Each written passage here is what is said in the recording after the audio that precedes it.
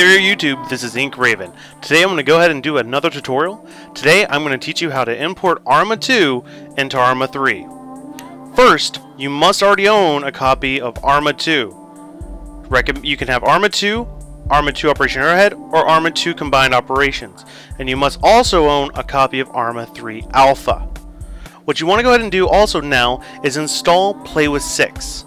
If you need a link to that download, simply look in the description and click the link below. Alright, once you have Play with 6 installed, simply run it.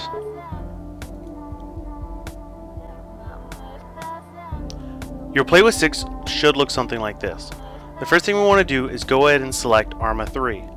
On the left hand margin where it says Play, simply select where it says ArmA 2 Combined Operations and go down to ArmA 3.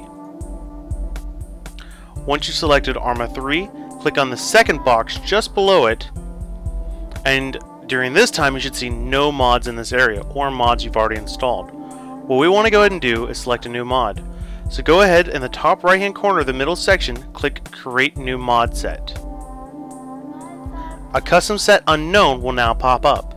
Highlight Custom Set Unknown, and then on the right hand side type in AIA or Alpha India Alpha for all in ArmA. Once you've done that, highlight it, click Add Selected, scroll from multiplayer to single player, and then hit Launch or Install.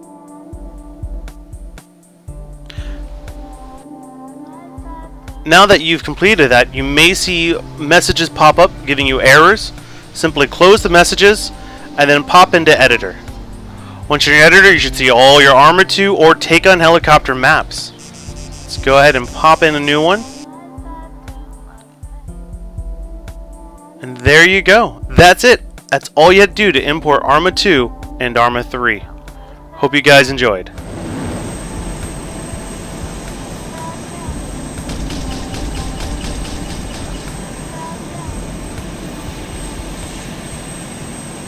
Fuck.